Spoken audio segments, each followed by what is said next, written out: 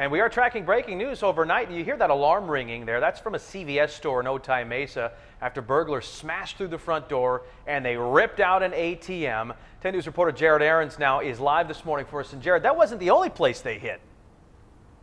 No, it wasn't, Jason. 2 ATMs actually in this same shopping center. First was this one here in the CVS. Take a look inside. You can see the pieces of the ATM sitting on the floor right now. We were just told by the manager here they didn't get any money out of this one. So they went across the parking lot to a Payday Loans check cashing store that you see behind me and ripped one out of there. And we just spoke with police officers who in the last hour got to take a look at surveillance video from both of these stores. In it, they say that they're able to see people throw a rock through the window of both stores. And then 5 guys went into the store and tied a chain around the ATM.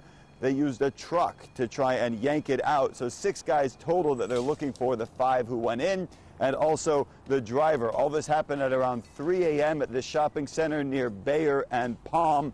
Right now it is cleanup time. The employees and managers of the stores are working to get all the glass out of the way, board everything up, and try and get these places ready to open for the day. The police have spent several hours here this morning, almost 3 hours, working on the investigation. They have not, though, given us a description of the suspects or the truck that they used. They're asking anybody with any information to give them a call today.